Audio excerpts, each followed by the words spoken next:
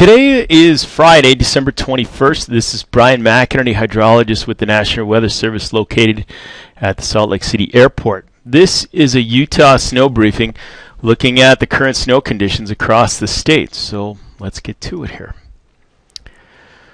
The basin we're looking at is the Bear River Basin in aqua color, and that's located at the far northern part of Utah. And this drainage also encompasses parts of Idaho and Wyoming.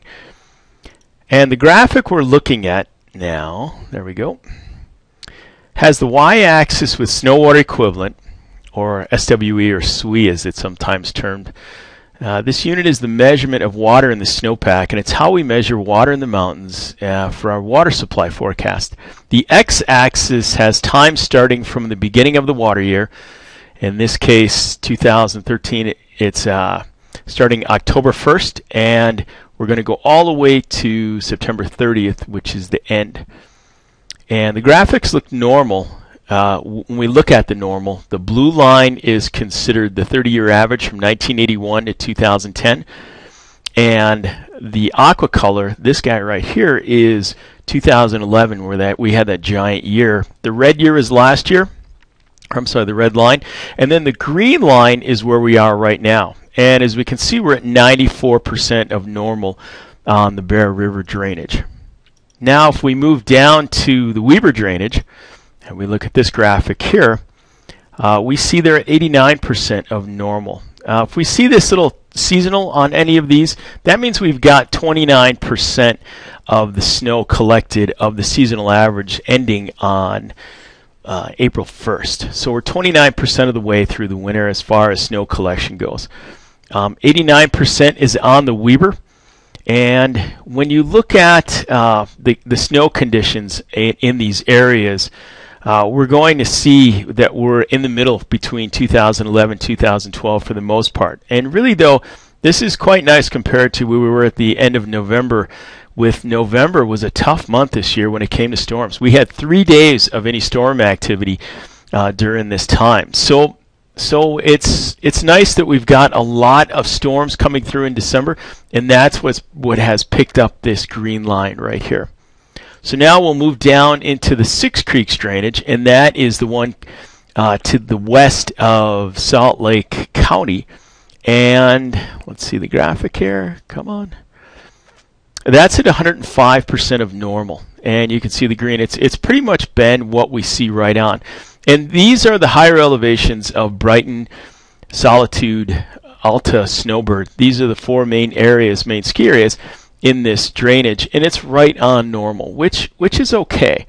And if you look at last year's storm around the third week in November, and it didn't return really until the third week of January, and that was quite the lag, and that's this line that goes out this way.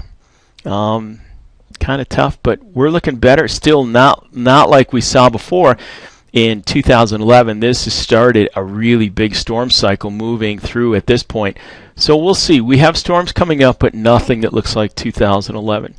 Now we'll move down into the Provo, and we'll bring this guy up. And we find the Provo River Basin is currently at 114% of normal. Very nice numbers with a nice healthy snowpack. The snow in this drainage falls in the western edge of the Uinta Mountains and to some extent the backside of the Wasatch Mountains. This area was favored with the recent storm activity that was shunted a bit farther south into the state. And it was this time in 2011 we see the aqua line shoot up with some very large storms mid-December.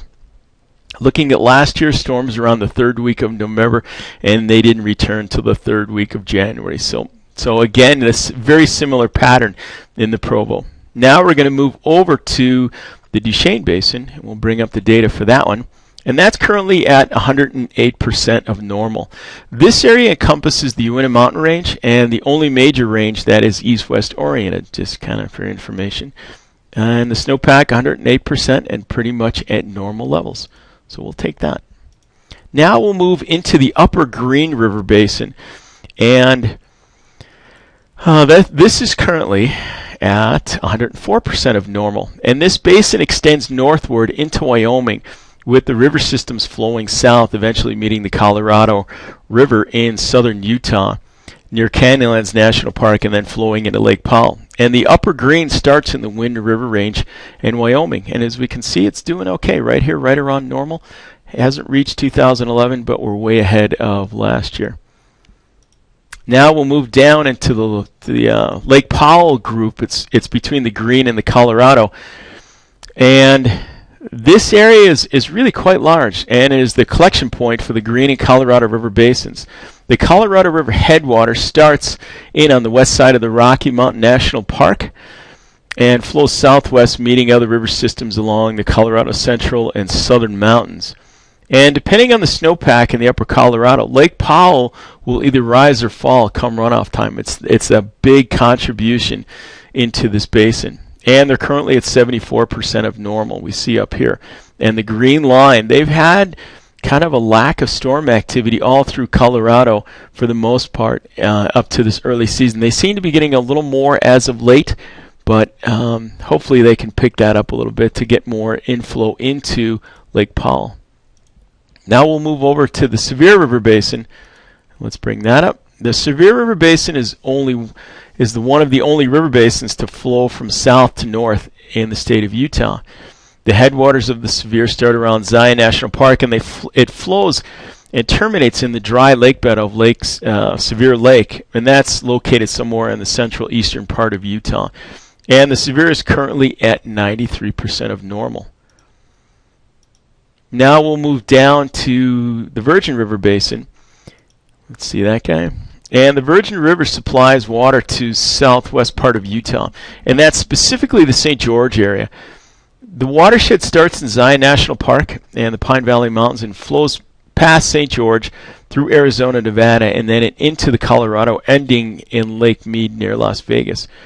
And they're currently at 133% of normal right here at this point, way ahead of where we were last year, where they had that lack of storms. And you can see right about now is when in 2011 things rocketed up even for this area down in southwest Utah.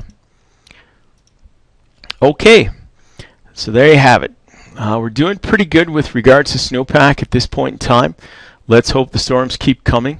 And I'm going to be putting out a water supply briefing around the second week of January that looks at precip temps, soil moisture, snowpack, and associated water supply volumes. Until then, I hope you have a nice Christmas, and thanks again for taking the time to listen to this briefing. We'll see you again. Thank you.